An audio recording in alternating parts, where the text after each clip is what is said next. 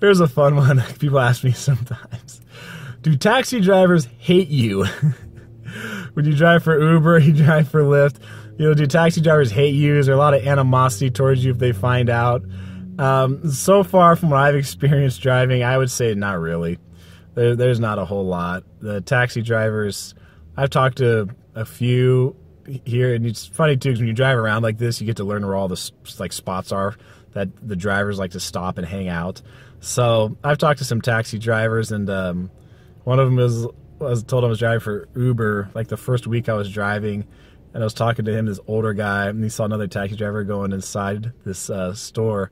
So he's like, hey, so this guy drives for Uber. He's like, we should beat him up. And I was like, hey, go for it. So you're more than welcome to try.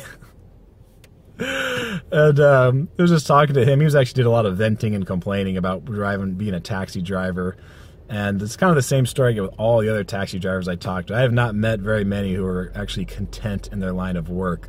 So some of them, I tell them about driving for Uber, driving for Lyft, and they're like, well, how does it work? It's like, tell me more, because some have been doing a taxi for so long that even though you're transporting people, it is a totally foreign concept to them because it's all in the app. They're just used to just being stuck in that traditional way of driving the taxis. They've been doing it for so many years that even for them to be able to transition to something like Uber or Lyft, where it's all done on this app, on this smartphone. Some don't even have smartphones. Some of the taxi drivers don't even have cars.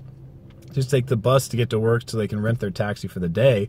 So for some of them even, it's like totally foreign concept of using Uber and Lyft to make money. But as far as do taxi drivers see the U or they see the Lyft emblem on your car and they're angry at you and they want to fight you and stuff like that? Nah, I haven't experienced anything like that with the taxi drivers. Most of them are usually, you talk to them and a lot of them are just too miserable at their job, or they just wind up complaining about what it's like being a taxi driver to really seem to care, to be honest. So no, taxi drivers, if you drive for Uber, drive for Lyft, taxi drivers aren't going to swarm your car in a riot and try to fight you or something like that. Don't worry about it. So you can coexist in peace with the taxi drivers out here in Vegas. So to answer your question, you don't have to worry about, attacks from taxi drivers when you're out here in Vegas, okay?